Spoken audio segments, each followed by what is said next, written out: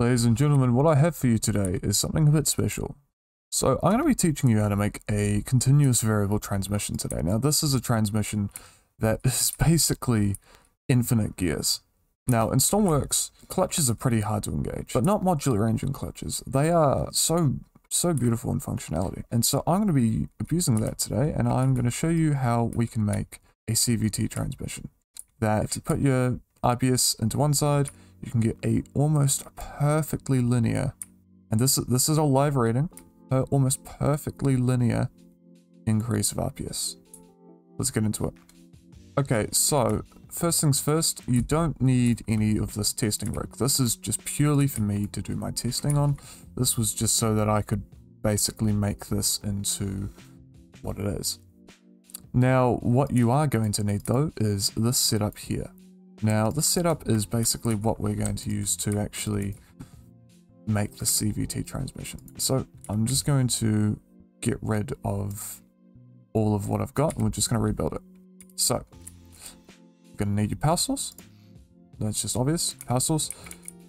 You don't need this T-piece here. I'm just using it so I can actually display my RPS of my motor.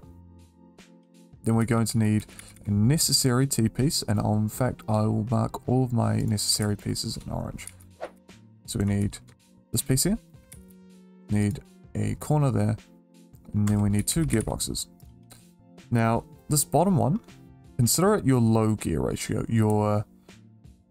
In a normal car where you've got select gears, you know, 1, 2, 3, 4, 5, 6, like in a manual transmission, your low gear is, you know, first gear. It's where you're producing the most torque, least RPS.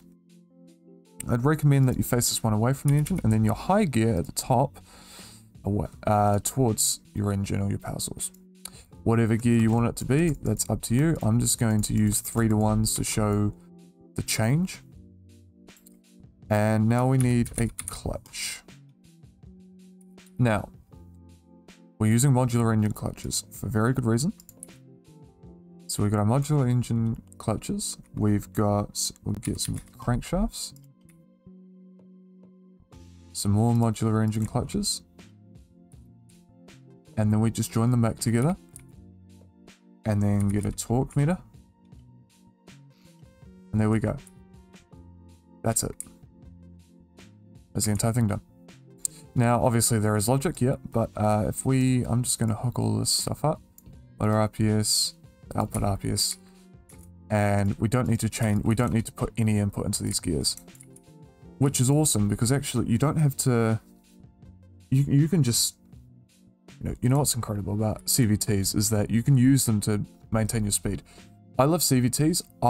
In real life, I drive a car with a CVT, and I find it amazing, especially when accelerating, because what a CVT does in a racing sense or an accelerating sense is it pushes your engine.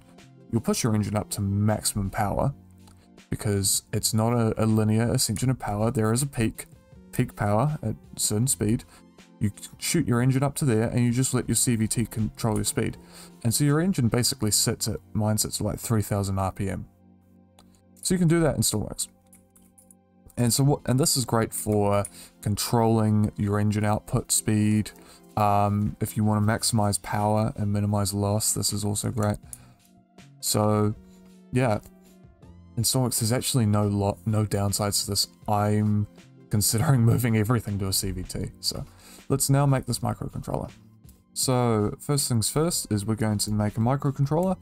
I'm just going to call mine BT CVT, you know, Bigman Tech CVT. And we're going to get 4 nodes. So change your first 3 nodes to number outputs. And the last one is a number input. A number input is just going to be our CVT engagement. Now that's just going to be a 0 to 1 because we want 0 being our low gear and 1 being our high gear.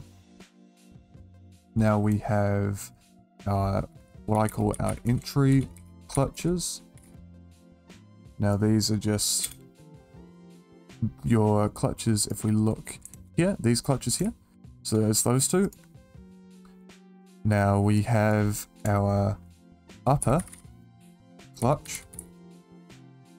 We'll just delete that there, and then our lower clutch. Now our lower being this one here, upper being this one here. Okay, that's completely sorted. If you want to make a symbol for this, go ahead. Now, let's get our logic out. We got the upper clutch, our lower clutch, our entry clutches. Constant number, 1. That's that done. Now we need to get 2 functions. Just hook those up. There we go.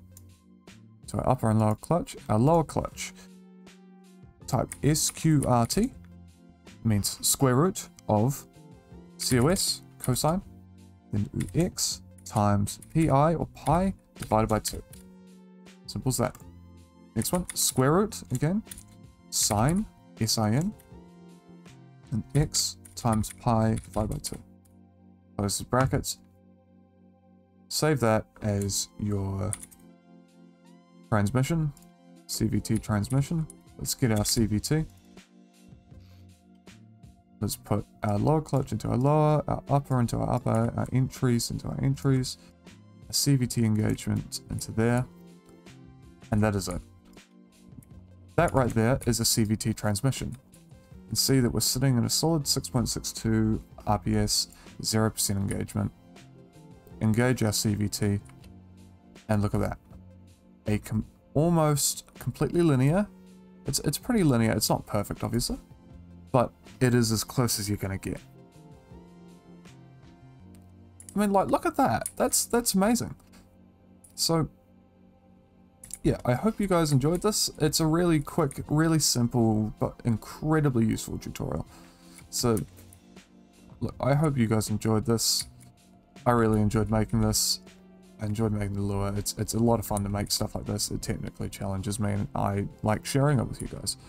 But I hope you have all enjoyed very much, and I will see you in the next video. Bye.